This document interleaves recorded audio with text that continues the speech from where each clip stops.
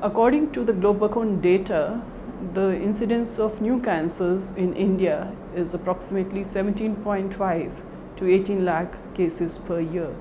Of these, 20 to 25% of new cancers amongst women constitute breast cancer. That means about 3.5 to 3.8 lakh women every year are expected to be diagnosed with new breast cancers.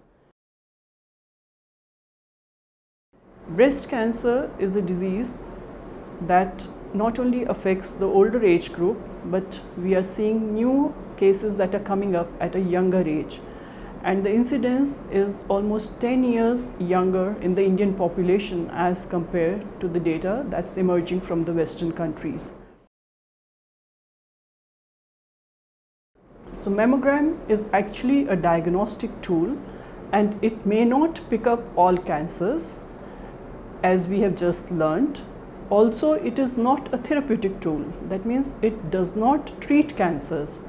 So for treatment of cancer of the breast, a woman will need to undergo surgery plus minus radiation and or chemo or hormone therapy depending upon her stage, which is diagnosed with other investigations besides mammogram. If the woman has a breast cancer which is picked up in stage 1 with a mammogram or with ultrasound or with her MRI of the breast, she stands almost 95 to 97% chances of being cured of breast cancer.